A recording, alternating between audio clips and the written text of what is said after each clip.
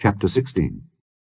In the 36th year of the reign of Asa, Baasha king of Israel came up against Judah and built Ramah, to the intent that he might let none go out or come in to Asa king of Judah.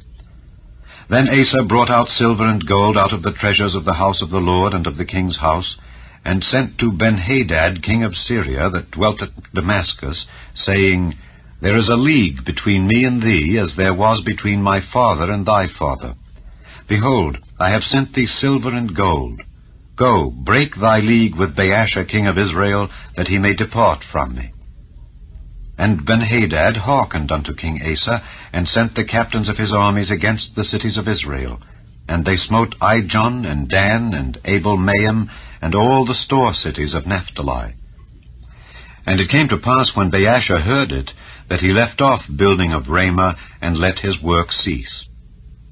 Then Asa the king took all Judah, and they carried away the stones of Ramah, and the timber thereof, wherewith Baasha was building, and he built therewith Geba and Mizpah.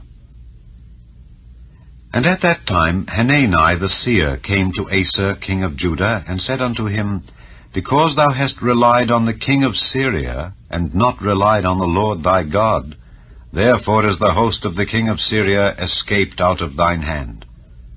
Were not the Ethiopians and the Lubims a huge host, with very many chariots and horsemen?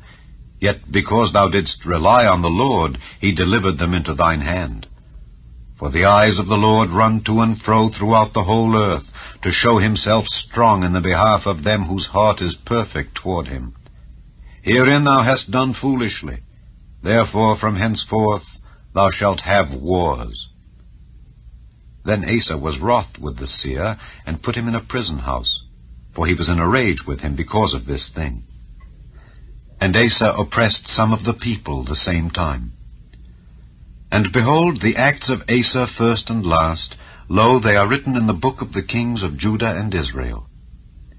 And Asa, in the 39th year of his reign, was diseased in his feet, until his disease was exceeding great. Yet in his disease he sought not to the Lord, but to the physicians.